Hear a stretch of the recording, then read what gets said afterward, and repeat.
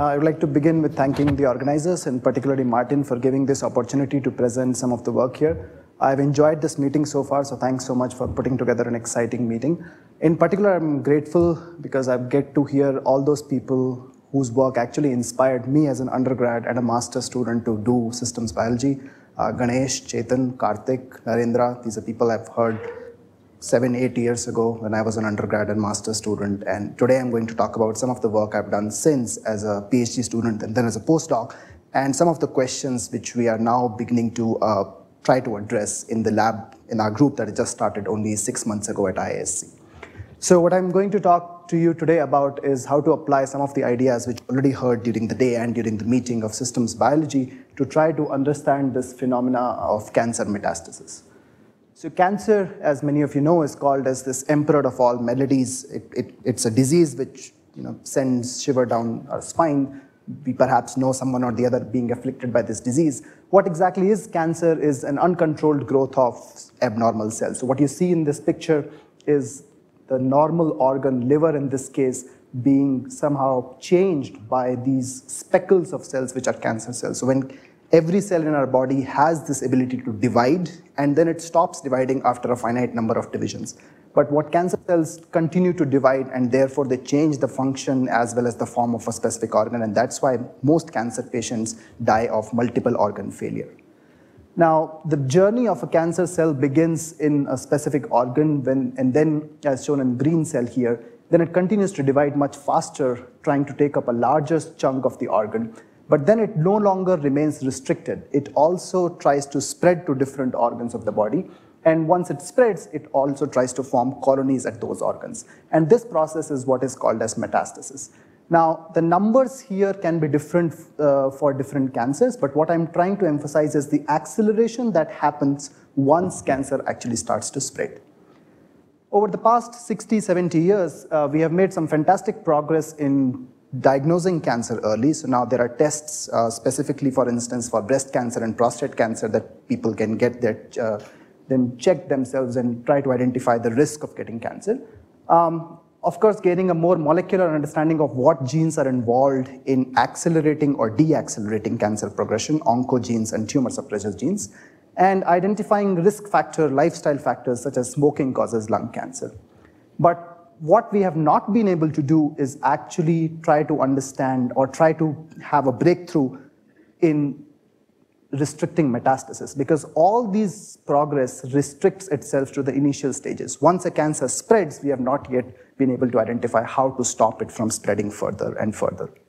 And this process of metastasis is the major cause of all cancer-related deaths. 90% of cancer patients who die because of metastasis. So if we can stop metastasis, we can actually have a huge impact in terms of the lives of patients as well as the biomedical research. And how cancer spreads, as shown in this picture, is using this fantastic set of freeways in our body, which is the setup of blood vessels. So cancer cells in one organ get on the blood vessels near them, travel to all different parts of the body, take different exits at different organs, and start forming tumors at those organs. Now, when I started looking into this question, what was most intriguing to me was that actually more than 80% of cancers happen in epithelial organs. So if you think of the most common cancers that we hear about, say prostate cancer, breast cancer, lung cancer, liver cancer, these cancer cells do not have the inherent property to start moving because they are stuck in a specific 3D geometry tightly with their neighbors in a specific apicobasal polarity and so on and so forth. So how do these cells gain the ability to move? How do these cells gain the ability to survive in circulation and then form a whole new tumor at a different organ is what I'm trying to understand. Now, it might be surprising to you, but actually metastasis is a highly inefficient process. 99.9% of cells which leave the primary tumor or the home organ don't form metastasis. It's only those small 0.1% of cells, or maybe even less than them, that are actually able to form metastasis. Because metastasis is a very dynamic process. It requires changes at different space and time locations in multiple features, such as the cells have to be able to change their strong cell-cell adhesion with their neighbors, which they had in the first place. And then they have to regain the ability to be able to proliferate and also tie strong bonds with their neighbors when they reach a distant organ. they also have to gain the ability to migrate and invade, and then they have to lose the ability to migrate and invade later. They have to evade attacks by the immune system. They have to settle down on a completely new organ and colonize it, and of course, they have to be able to resist all these different therapies that are being constantly given to the patient. So how do we understand this such a complicated dynamic process of metastasis using some of the mathematical modeling ideas is what I'm going to talk about. Now, one way to think about this process is how cancer biologists have thought about cancer for a very long period of time, which is mutations, which are basically irreversible genetic changes which are completely heritable. So once the DNA sequence changes, it cannot be reversed. It just continues. But as you just saw, metastasis requires a very dynamic adaptability, a plasticity, again, going back to what Ganesh was talking about, phenotypic plasticity of switching back and forth. At some time, they have to gain a feature. At the other time, they have to lose a feature. And it has the same cell which has to do it. Otherwise, it will not be able to form metastasis. So therefore, it is not surprising that so far there is no unique mutational signature that has been identified for metastasis. Mutational signatures have been identified for multiple other hallmarks of cancer, but not for metastasis. And this is just one example which shows that cells can actually become metastatically competent by just being exposed to a new chemical environment. There's literature. I'll just take you to antibiotic resistance problem for a minute, because there's similar literature there. So what these experiments have shown over a period of time is that if you take a bacterial population and treat them with either increasing dosage or for larger periods of time of the antibiotic, what you see is that a large number of cells die and then a few number of cells survive. Now, if you take that few small number of cells, regrow the population, redo the experiment, you again see the same trend. And you continue to see the same trend across generations. Now, if this was due to mutations, or necessarily solely mutations, then what you would have seen is more of a flat line, because these cells are genetically, now they have developed a way to avoid drugs forever. And that is what they pass on to their generations. But unfortunately, that's not what happens as seen in these experiments. So then people have done detailed molecular experiments and actually identified that this phenomena, so-called persistence, is basically an example of phenotypic switching. So cells have two phenotypes, one in which they are sensitive to the same drug, the other in which they are resistant to the same drug, and they can go back and forth. So the same cell can be sensitive at one time point, resistant at the another time point. And similar literature has appeared in cancer. That is why you see these titles like reversible drug resistance, and also Narendra, who gave a talk earlier this week, has observed this phenomena in the case of viral populations. So this idea of phenotypic plasticity leading to drug resistance has been seen in bacterial, viral, and now in cancer populations. So again, going back to Ganesh's talk, all we need to do to understand phenotypic switching is to identify a network, right? So biologists, of course, have been doing this cartoon figures of trying to identify a network for a very long period of time. This is a picture taken from one of the most well-cited reviews in the field of cancer called The Hallmarks of Cancer. And they have presented this, what they call integrated circuit. And according to them, the biologists, perhaps this figure is sufficient to understand cancer, but maybe for some of us in the audience who think about things in a more quantitative way, just this picture alone is not necessarily complete. What we need is more about in terms of the time scale, strength of regulation, direct, indirect, and all these features. So that is why perhaps we have not been able to make such a huge impact in the clinic, despite these circuits having worked out by the molecular biologists in the field of cancer. This is the last sentence of this particular review that I was talking about, which says that one day we imagine that cancer biology will become a science and that has a logical coherence that rivals that of chemistry or physics. 10 years later, when they rewrote this review called Hallmarks of Cancer, the Next Generation, added 4 more features, and again, they end with this frustration that still cancer research is sort of far away from being a logical science, and we are far away from identifying underlying organizing principles, as we have done in other systems, as you heard about in this conference itself. So again, I'm not going to talk in more detail, but a systems approach, this is an engineered system where there are multiple feedback loops involved. You have a design system manual that is available. You know how to fix the system if it gets broken. There are multiple sort of redundancy mechanisms. But in biological systems, first of all, there's no design manual available. We don't know why the system is the way it is. We don't know why it functions, why this particular network was chosen by evolution over the other particular network. And of course, as Karthik pointed out in response to the question, we are constantly figuring out new networks itself. So that changes our perception of how things are connected to each other. So can we take a similar approach of identifying these networks, looking at their dynamics, and connect that to metastasis?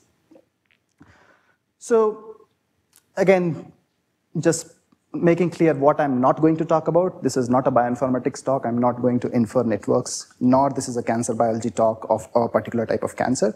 What I'm trying to do is to look at a more generic picture of what networks allow this phenotypic plasticity, which are seen across different cancers, and identify some of those underlying organizing principles per se.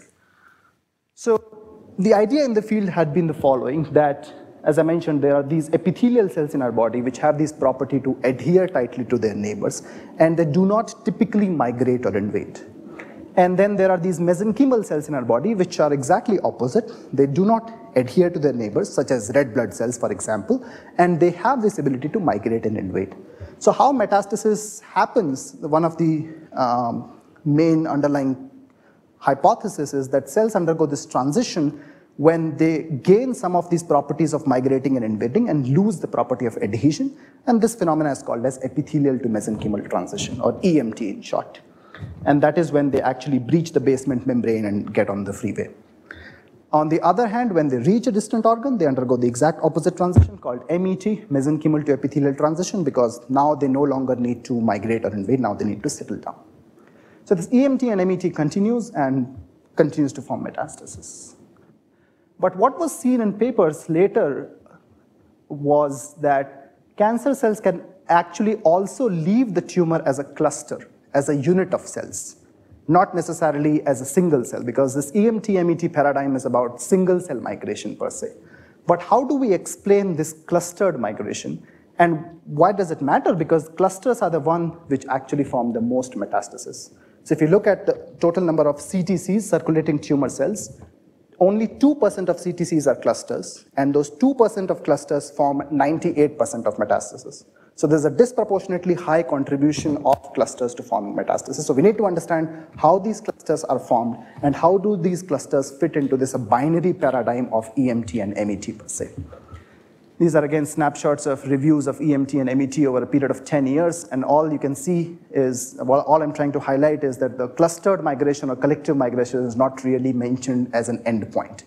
The endpoint has always been thought of as the single cell migration. So the question we began with was that, can we explain clustered cell migration? What is the phenotype of that? What is the molecular mechanism underlying that setup? So what we did was start with a network which is known to report, which was reported to regulate EMT across different cancers. Here in this network, there are two transcription factors which drive a more mesenchymal phenotype, and there are these two microRNAs which drive a more epithelial phenotype. The numbers here represent some sort of input-output relationship, some sort of strength of interaction as experimentally identified. Dotted lines represent the microRNA-mediated regulation, because now this is happening at a translation level, and the solid lines represent transcriptional regulation. Now, these kind of networks have actually been seen in many other setups. For instance, the first circuit which was built synthetically was this one, where two transcription factors inhibit each other. And it is well understood that these kinds of networks can give rise to what is known as bistability, which is that you have two different phenotypes available. In this particular setup, what happens is that you can draw these null lines, you can draw these curves, there are three intersections, you can do stability analysis, one ends up being unstable, two end up being stable, and the two that end up being stable are these ones. When A is high, B is low, and when A is low, B is high. So, now from this perspective, if you look at the network I just talked about, you can easily understand that mesenchymal is when those two proteins are high and the microRNAs are off, and epithelial is when those microRNAs are on and those transcription factors are off. Again, still a binary picture. We have not yet understood how collective migration comes into picture. Yeah, typical equations one can write, typical analysis one can do, and so on and so forth. So what we did was that this was well understood for transcription factor networks. We wanted to understand how a microRNA-mediated network might be behaving differently than a transcription factor one. So we had this generic framework, whereas one or more microRNAs can bind reversibly to this mRNA, forming these complexes, which can either sequester the mRNA for the time being and later release it, so that is translational inhibition, or actively degrade both the mRNA and the microRNA itself. Now, you can write on a set of coupled ODEs, as I was showing in the previous slide, where you have terms for production, terms for degradation, terms for microRNA-mediated regulation, and similar nonlinear terms for transcriptional regulation. So you can do all of this analysis, and what we found actually that our network was more than bistable. This network was potentially tristable. So what you see here is that x-axis can be thought of as some EMT-inducing signal, and the y-axis is the measure of EMT-ness. The solid lines show stable states, and the dotted lines show unstable states, and this is what is called a bifurcation diagram for whom you're aware of nonlinear dynamics and details. So what we see here is that, of course, there's an epithelial phenotype which corresponds to very low levels of Zeb. There is a mesenchymal phenotype which corresponds to very high levels of Zeb. And then in between that, there is another possible steady state which is available of the system, which has the Zeb levels which are intermediate as that of compared to epithelial and mesenchymal. We called this one a hybrid epithelial mesenchymal phenotype, and the way we interpreted this was that this has the ability to both adhere and migrate, sort of integrate the properties of epithelial and mesenchymal nature, and potentially give rise to this collective cell migration. The other feature that you see in this graph is the following. Now, that there are monostable regions. Now, so if you look at this region and draw a vertical line upwards, there's only one solid blue line that you would cross here, which corresponds to epithelial. So in this parameter regime, the only phenotype available is epithelial. In this parameter regime, the only phenotype available is mesenchymal. But of course, you have regions in which there is more than one phenotype that is available, which means that if you were to take a genetically identical population, still you can see different phenotypes. So again, mutation is not necessarily the only way to think about in terms of metastasis. That's all good, but is there any experimental proof for all of this? So we collaborated with a group at MD Anderson Cancer Center.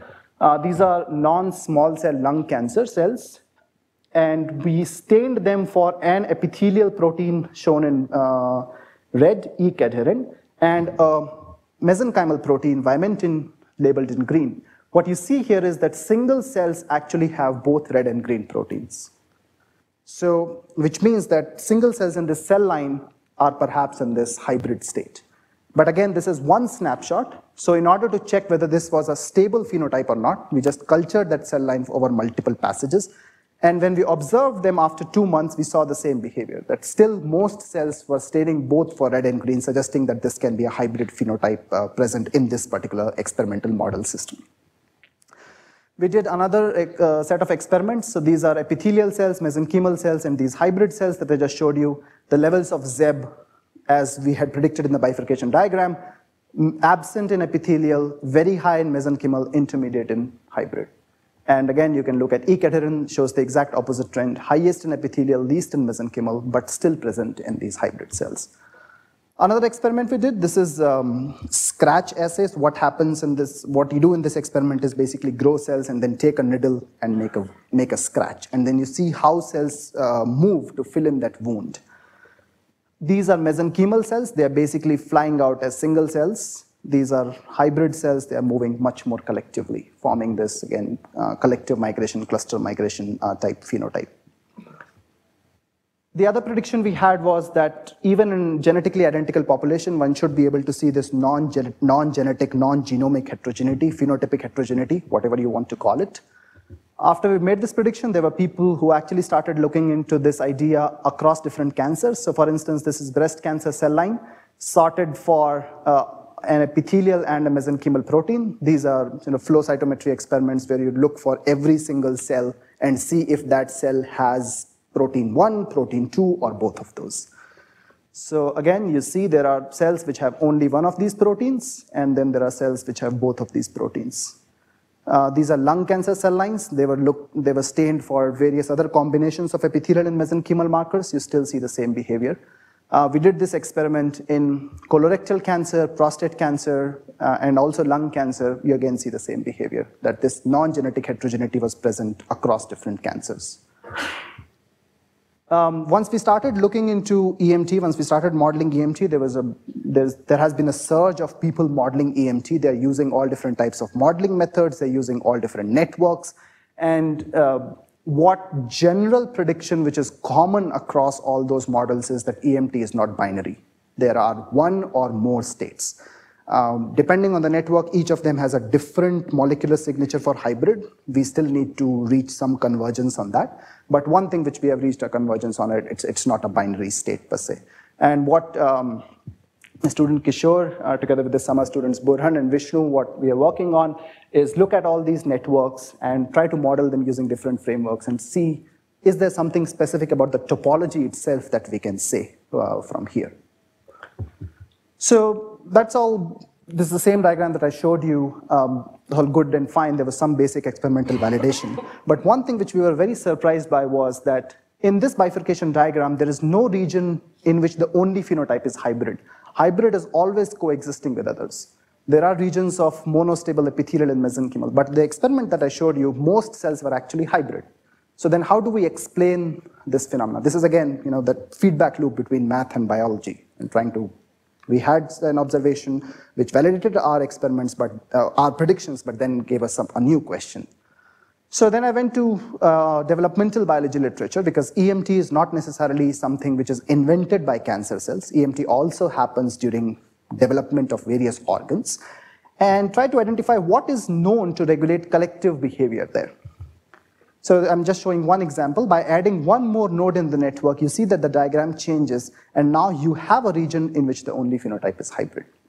So suggesting that this particular factor might be stabilizing a hybrid phenotype, and that's what we call it's a phenotypic stability factor. It's not inducing a phenotype, it's just expanding the range of parameters under which you can observe it.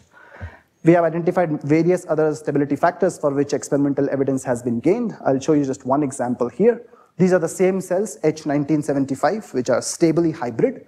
You delete this particular factor or a similar other factor, you see that the collective migration gets disrupted. Cells begin to move more as single cells, and they lose all of their equidherent. They basically go to being completely mesenchymal. So these cells, which were stably hybrid for 2 months, based on a perturbation done, predicted by our model, were able to switch their phenotype within 18 hours, both at a molecular level and at a functional level. So they lost the cell-cell adhesion, and that's why they were undergoing a sort of single-cell kind of behavior. So the other prediction we had was that now, in a multi-stable system where multiple phenotypes are possible, cells can actually switch back and forth because there is enough noise, there is enough biological noise. So this experiment was done where they sorted cells for, again, an epithelial and a mesenchymal protein. And then once they had these segregated populations, they cultured them independently. What you see is that when you start with only epithelial or only mesenchymal, after a period of 2 weeks, they mostly maintain their phenotype. But the hybrid ones, which is co-expressing these two markers, actually is no longer able to maintain itself and quickly gives rise to epithelial or mesenchymal. So depending on the initial condition, you can have different distributions of these phenotypes.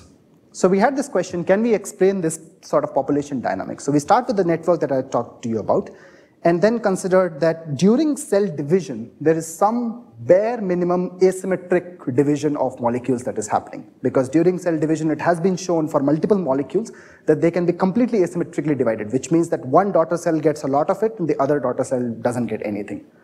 So what we said was that now at every cell division, let's say there is some noise in terms of partitioning of molecules and see if we can get this feature.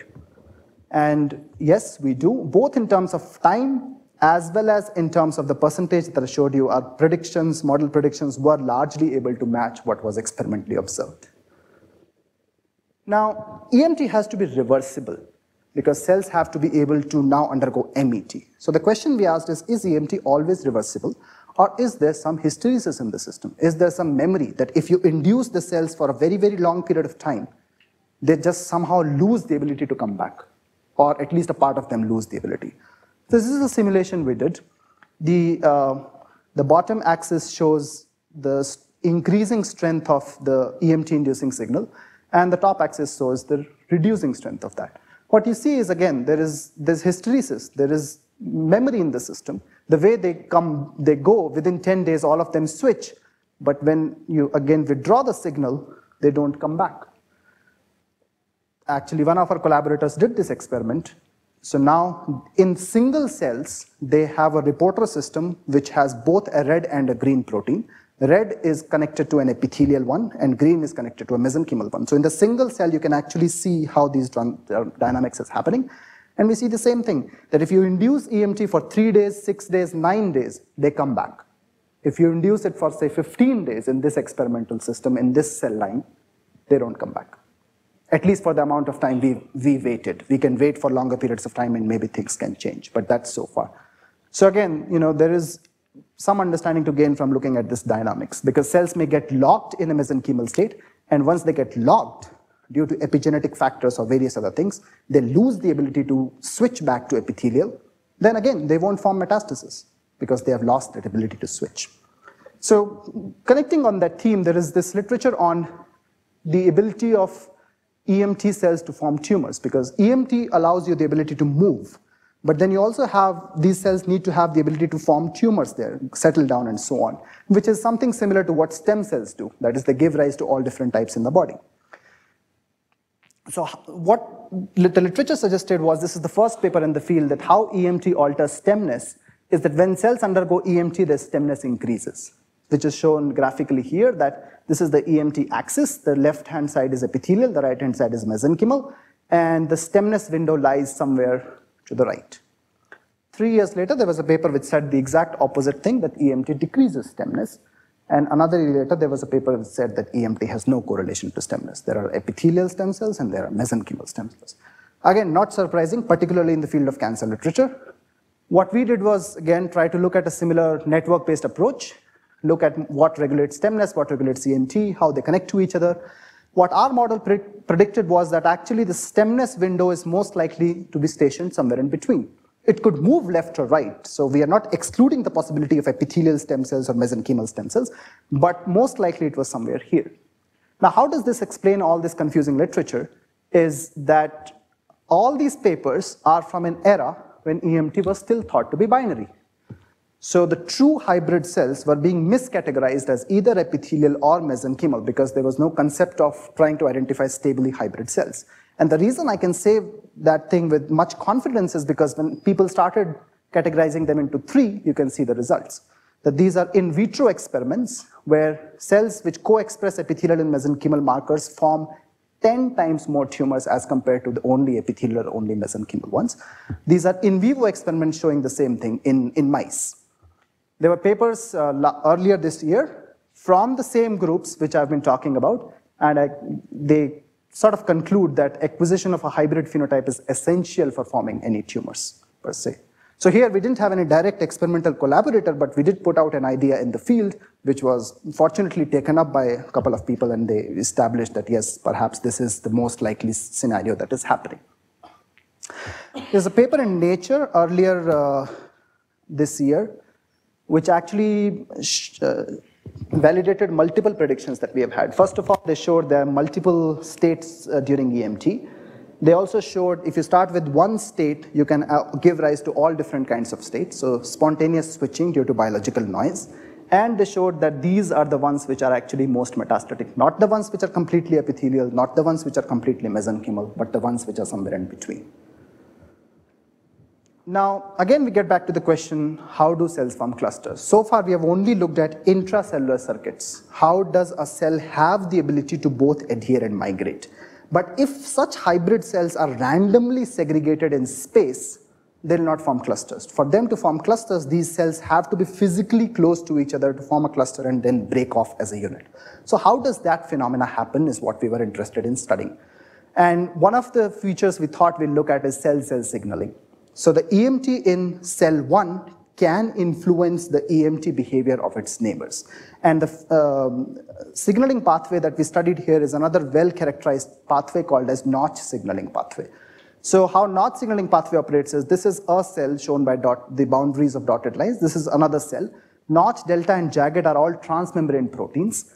Notch binds to delta or jagged, and that leads to a cleavage of notch. which notch intracellular domain goes in the nucleus and activates or represses a whole bunch of genes. There's complicated network here I'm not going into details of. All I want you to notice is that notch signaling activates EMT and microRNAs inhibit notch signaling. There is bidirectional crosstalk between the EMT signaling and the notch signaling. So what we did was we simulated two different conditions, one in which the production rate of delta is much higher, other in which the production rate of jagged is much higher. These are the two different ligands that notch signaling can get operated by. And in each of these cells, in this layer of 50 cross 50 cells, this is the network that has been put in. We start with different random initial conditions and try to identify what kind of spatial patterns can be seen as the system evolves. So what you see is that in case when the production of jagged is much higher, you tend to see these hybrid cells are right next to each other.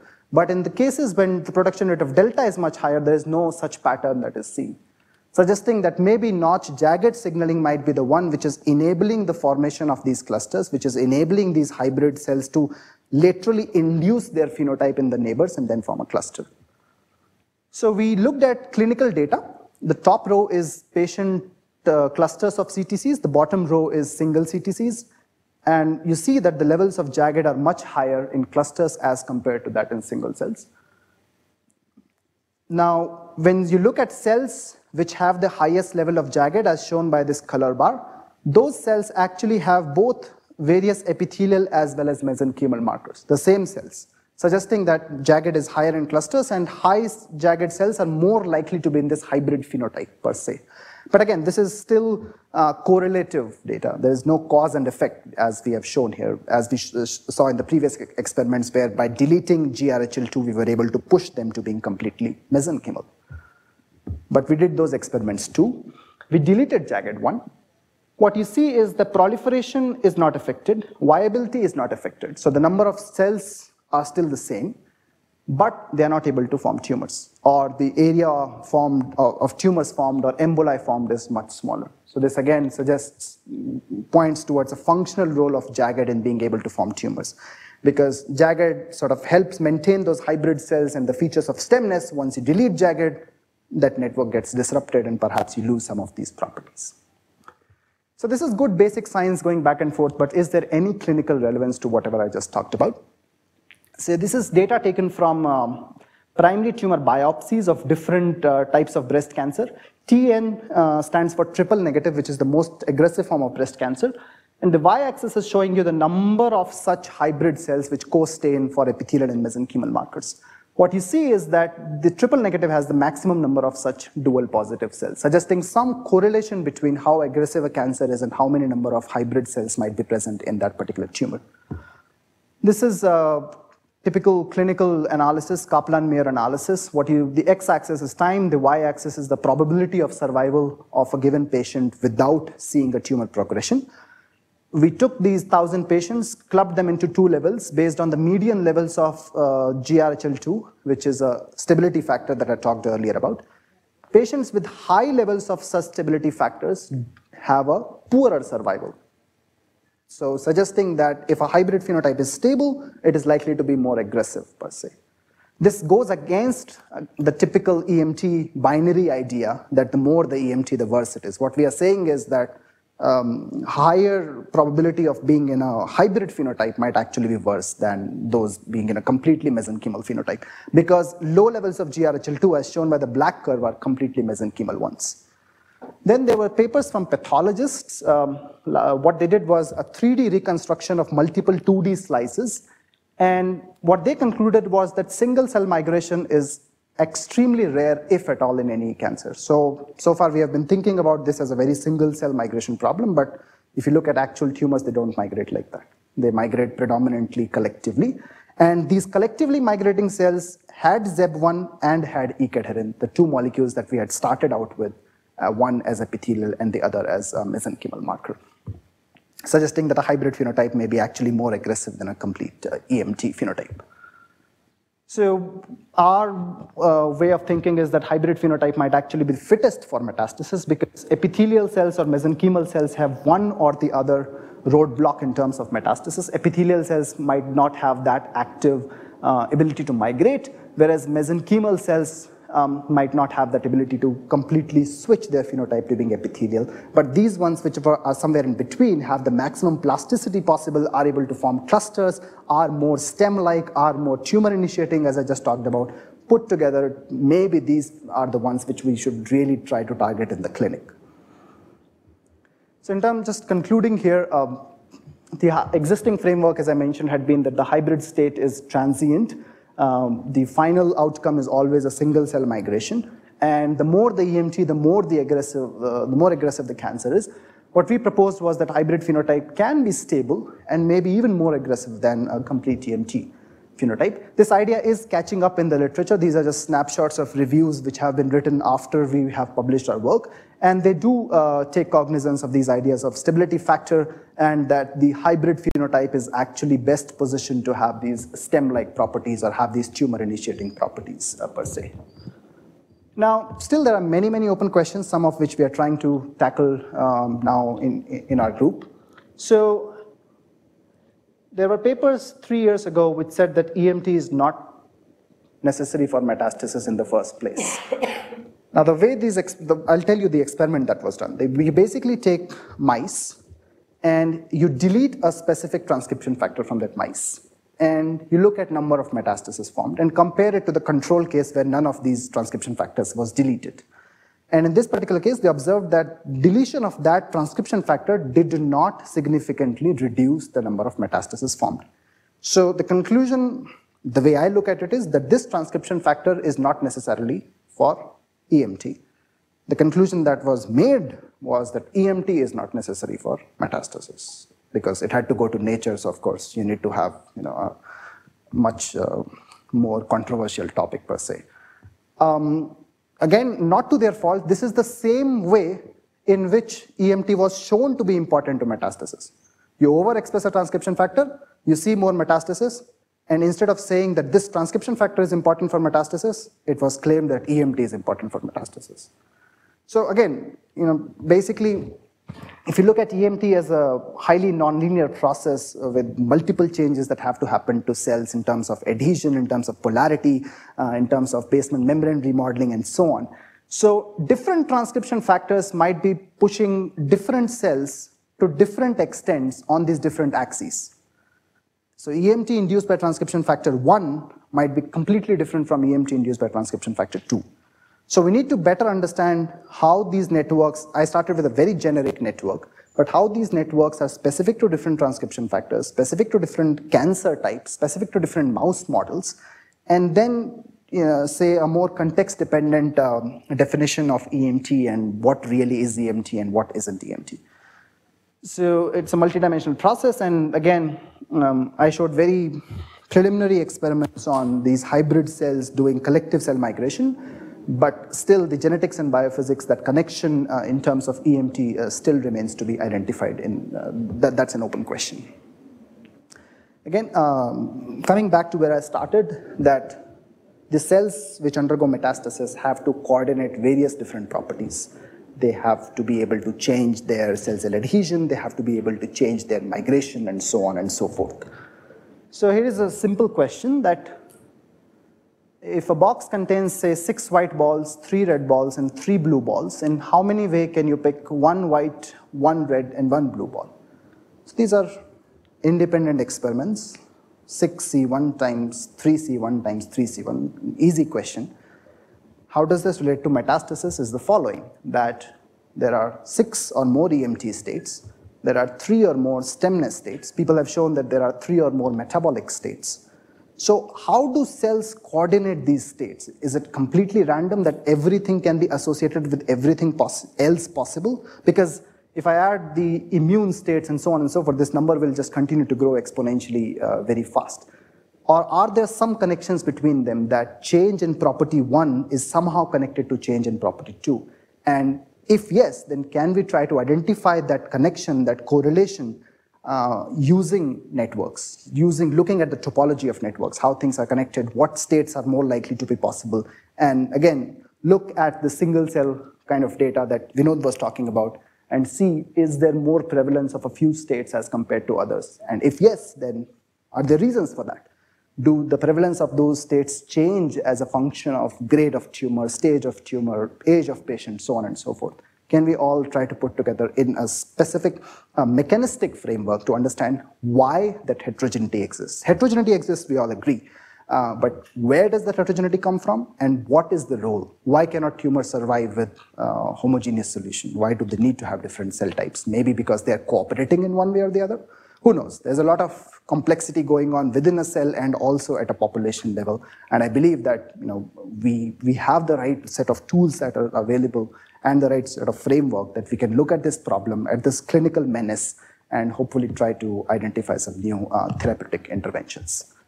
With that, I would like to thank the fantastic set of people I've had the fortune to work with. I've highlighted the people whose work I actually I presented in this today.